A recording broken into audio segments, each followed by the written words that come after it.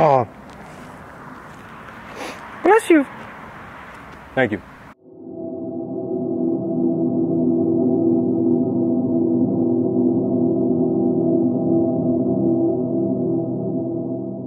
Ladies and gentlemen, welcome back to another video. Today we have this 2020 Dodge Charger in the shop, and what we're going to be doing today is removing the passenger side window tint and replacing it with Lumar's CTX 5% film. All we have to do right now is turn on our Jiffy Steamer, grab our stool, sit down, and start taking off this old window tint. So let's go ahead and get started. You've definitely heard me say before that we take our window tint off with the Jiffy Steamer. The Jiffy Steamer is going to take the film off really nice and easy. Hopefully it'll come off without leaving any glue. If it does leave glue, that's no problem. We'll take our razor blade and our slip solution and scrape all the glue off of the window. When I remove window tint, I just start off in the top edge, pick a corner, peel it with my knife a little bit, then grab it with my fingers and just begin to pull. Thankfully, it looks like this window tint is coming off without leaving any glue, which is always the best case scenario. It is the exact same process with the quarter window as well. So now that all the window tint is off of the back door and the back quarter window, we're going to take our advanced adhesive remover, spray it on the window, and let it sit for about 5 minutes. What this is going to do is it's going to eat away at any glue that could be on the window. And I'm pretty sure you can buy this online at fusiontinttools.com, so be sure you go check them out. Now, if you're wondering why I said we were going to scrape the window with my razor blade and scraper, and then you're wondering why I didn't do it, it's probably important for me to mention that Dodge products, a Dodge Charger, Dodge Challenger, the glass is very soft, so it's going to scratch very easily. So if you have to scrape the window, you always want that to be a last case scenario. You never want to do that right off the bat. You want to use other methods of glue removal to take the glue off of the window, which is another reason why it's important to use a steamer and do it the proper way when taking window tint off of a window. Now, unlike the passenger rear door, this film is coming off with all the glue. And what I mean by that is that all the glue is staying on the window. So I'm really gonna have to count on that advanced adhesive remover to take all this glue off of the window. And if it doesn't, like I said, we're gonna have to scrape the window. After we get done spraying down this front window, we're gonna go ahead, jump back to the back door and apply that film to the window. We're gonna let this soak until it, yeah, don't breathe this in either. Actually, when you spray this, be sure you wear a mask. I should be wearing a mask and I'm not. So don't breathe this in, wear a mask.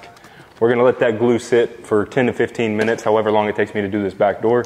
So let's go ahead and get started on the back. For the most part, this window is clean. So what we're going to do now is take our slip solution, which is just baby shampoo and water. If you wanna know how many pumps of baby shampoo I use 15 pumps and water from the faucet. We're going to take our 3M scrub pad that you can order off of Amazon. Give the window a quick scrub to make sure that it's clean for the new application of 5% window tint. We're then going to wipe our top edge with our microfiber cloth. There's a bunch of dirt that is going to sit up on that top edge, so it's always very important that you do wipe that down. I know you've all heard me say that a million times, but I do get questions of people wondering, what can I do to prevent contamination from getting inside of my window tint? That's one of the big things.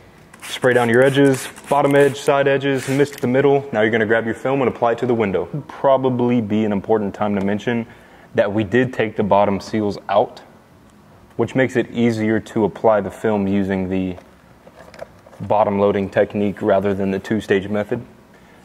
My top edge is lined up. It's about as small as it can be. So then I will take my squeegee, push out the clean soapy water, take my swipe,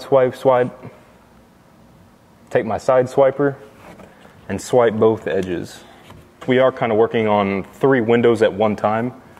Before I roll that up, I'm actually going to go ahead and prep this quarter window the same way we prepped that one. However, instead of just wiping the top edge on this window, I'm going to wipe the entire thing because there will be dirt that collects up in here and will get inside of the window tint. So another thing you can do to prevent contamination.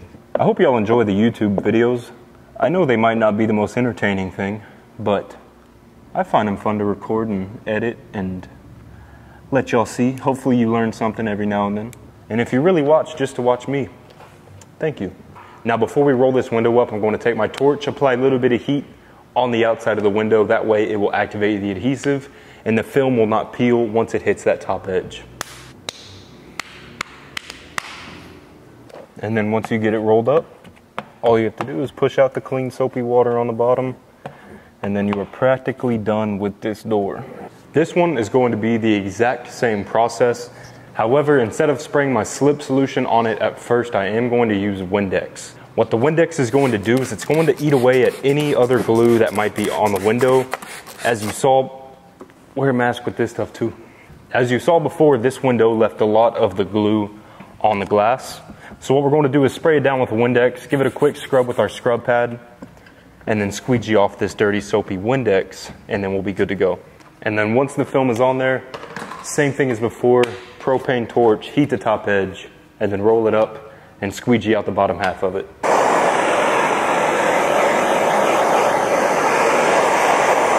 All right, now the only thing left to do is heat up the bottom, put the bottom gasket back in, and then clean it up for the customer, and they should be good to go. All right, so here are the after results to this 2020 Dodge Charger. 5% on the front doors, 5% on the back half with a ceramic window tint. If you enjoyed the video today, please do not forget to leave a like. Don't forget to subscribe, and don't forget to go follow us on Instagram, TikTok, and follow us on Facebook, or like our page, or whatever you do over there on Facebook. I think you like the page.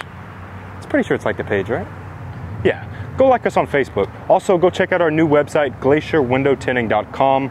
Like I said, if you enjoyed the video, which I hope you did, hopefully you learned something. Hopefully you just enjoyed it, you liked what you saw, you enjoy watching me, you enjoy watching the work. Whatever the reason may be, if you're watching this video, thank you very much. If you're watching this part of it, that means you watched the whole thing, and I greatly appreciate that. So thank you very much, and I suppose I will see you all next week.